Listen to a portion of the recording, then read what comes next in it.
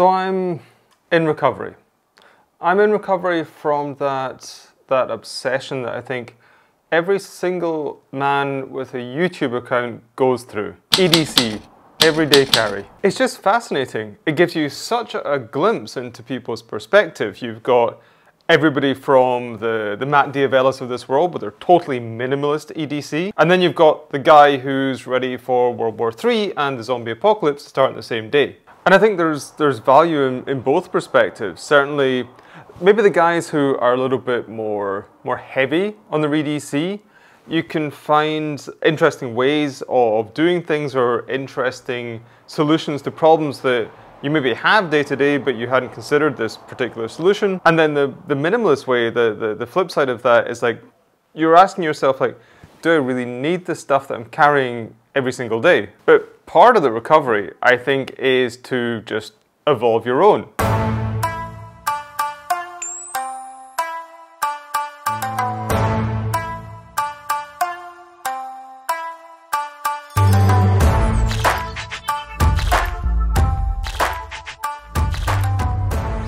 And it's evolved into 3 distinct levels. Level 1 is part of level 2, which is part of level 3. And whichever level I opt for that day, it completely depends on what I'm doing that day. Level 1 really is an EDC. That's stuff that I just never leave the home without. Level 2, that is a MDC, a most day carry. And level 3, that is an OCIIRHT. Only carry if I really have to. This is level 1. And the one rule about level 1 is it's got to fit either in my pockets, and it has to fit in my pockets without looking like I've been shoplifting. And it breaks down like this. Wallet, a leather wallet, a natural veg tan leather wallet, because I love patina. This one from Wrench Needle, it used to look like this. Like, seriously, that is the same wallet. But, yeah, it is going to, or it is in the process of being replaced by this. This is another leather, natural veg tan leather wallet from Show Your Hem. More about this in another video, but I haven't quite let go of this one yet. I'm sentimental. But I like a simple wallet. It's got some space for some cards. It's got some space for some cash. There's actually some cash in there. I would love to be able to reduce the amount of cards that I've got, but half a dozen to 8 is about the minimum I could get. And I'd love to increase the amount of cash I have in the wallet, but I spend it all on Johns. Next up, an unfortunate necessity of modern living, a phone. This is an iPhone. More than that, I don't really care. I'm telling you guys, I'm really not a tech person. On the phone, it's got a screen protector, it's got a case because I'm clumsy, and that's about it for the phone. Now, along with the phone, this is the one piece of tech that I've been amazingly surprised how much I've been into and how useful it is. And that is these little things here, these AirPods. Seriously guys, if you've got an iPhone, just don't fuck around, just go for a pair of AirPods. They are so good.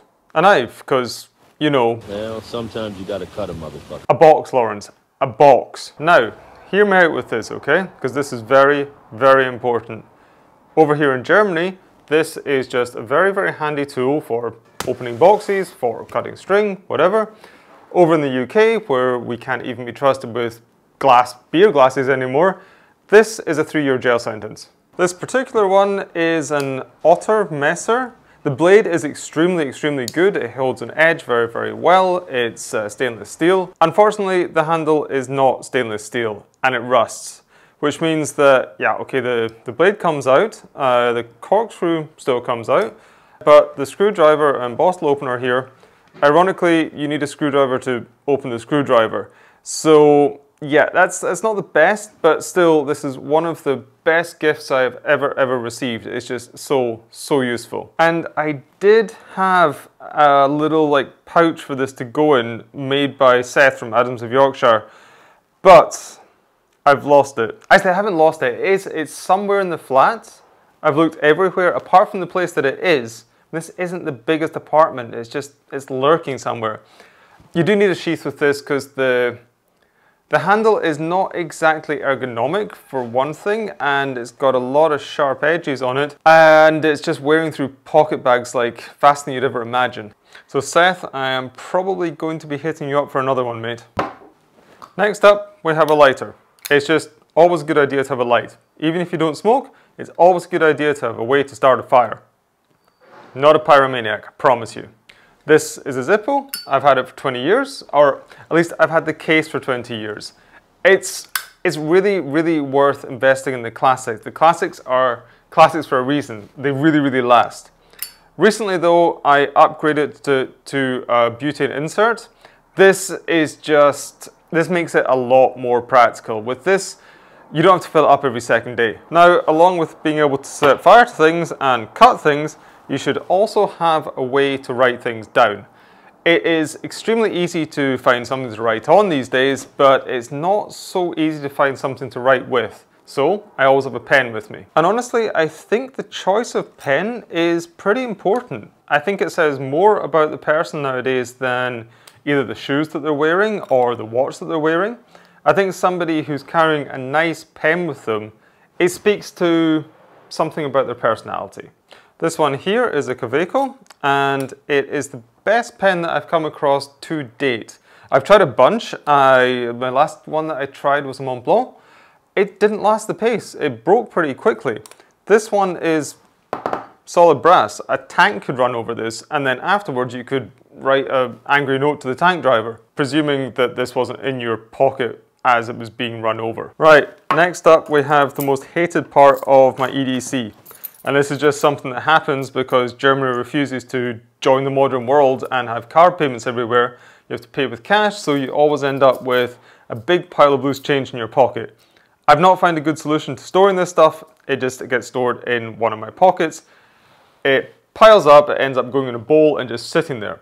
I must have a fortune in my apartment of this stuff, but yeah, it is part of the EDC. Then we have a watch, which I know is completely superfluous in today's day and age, but there's just something about having a mechanical watch on your wrist. I mean, I could easily check the time on my phone, or I could even ask Siri what time it was with my AirPods, but I just like this. I mean, this is really nothing special. It's a bit of a shame statement, actually. It's one of these homage watches from a brand called Steinhardt.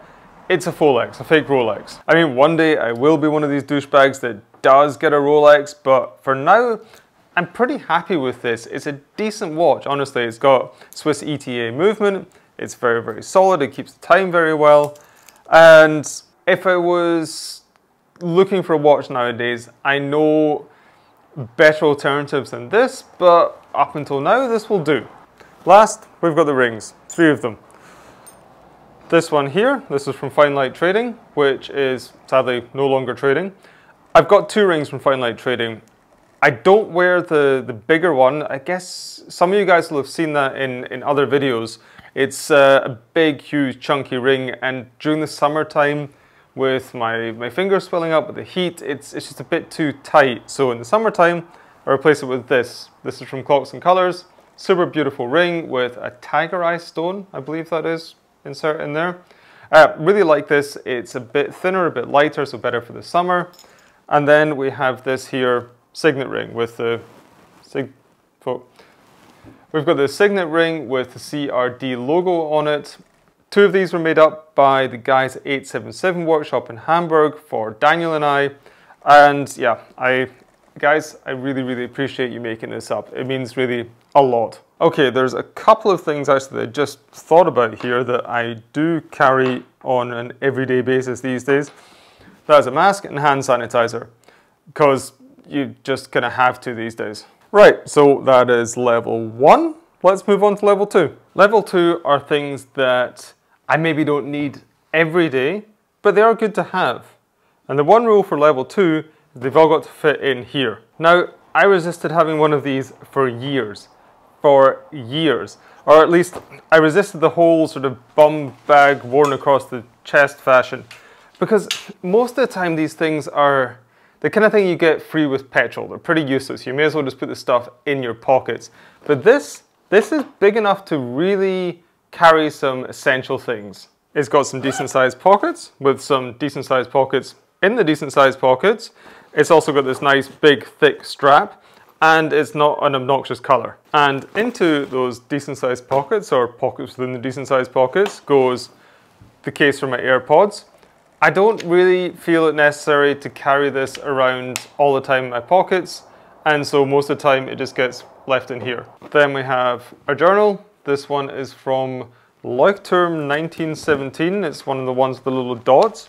I do something that's kind of like a bullet journal. I know, be more obvious, beard boy.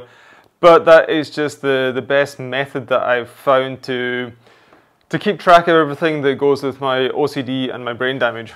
I did try a bunch. I tried Moleskine, but this, like, really, Leuchtturm do a super good job, and it's the best one that I've found for my needs. Then I have this little foldable tote bag thing. And yeah, you're passing the supermarket, you're needing some groceries, you may as well just like have one of these instead of buying a plastic bag. This is fantastic. It costs $4 and it's really one of the most practical purchases I've made in a long time. And now I've got to fold it back up again. See, it packs down just super, super small. Get in there. Super, super small. Then bike lights, which are pretty much disposable given how often these get stolen in Berlin, but it's very, very important to be safe. There's something missing here. Glasses case, which has sunglasses in them, which should actually be part of the EDC, I guess. Right, glasses case, whatever. This is tough, solid. I got it with a pair of Ace and Tate. This pair of Ace and Tate glasses a few years ago. It fits both my glasses and my sunglasses in it, but usually I'm wearing one or the other, so yeah, this is very practical. The sunglasses themselves are a pair of Ray-Ban Wayfarers in a dark tortoiseshell.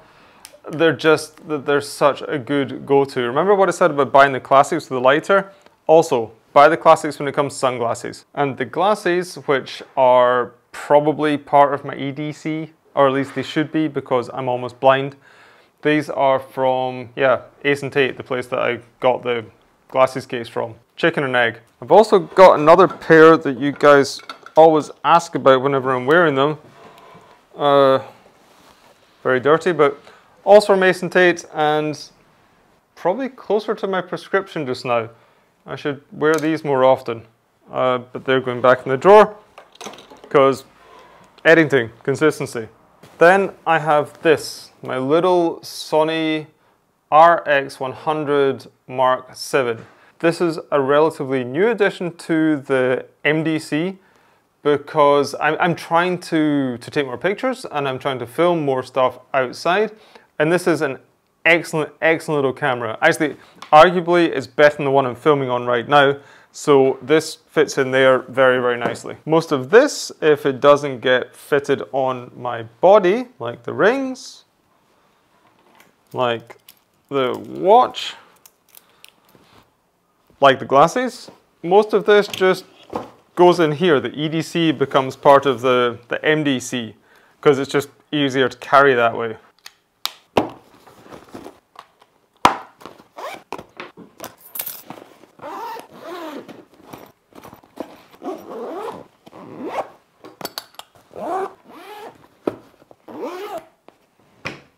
Guess he's feeling lonely right about now, but your day will come. I mean, just look at that. That is a very, very handy, very practical little package right there. What is not practical is my only carry if I really have to. Now, only carry if I really have to are things that really are essential to my everyday life, but they are things that I really do not like to carry around with me. It's basically my computer and all its accompanying bits and pieces. It doesn't look like much, but it's heavy, it's expensive, and I'm terrified to lose it or spill coffee on it. Both are quite likely. Now, the OCIR-RHT goes into this. This is an archival clothing rucksack, and it's the best rucksack that was ever made. Punkt.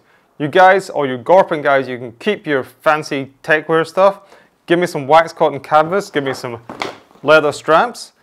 This has been with me for years. For years. It's been with me for so long that I think I've always had it. And it keeps getting better with age. And it's just, I don't see this. I don't see myself ever needing to replace this unless it gets stolen or coffee spilled in it. And into the rucksack goes my MacBook Pro, something inches, something. As I said, I really don't care about tech.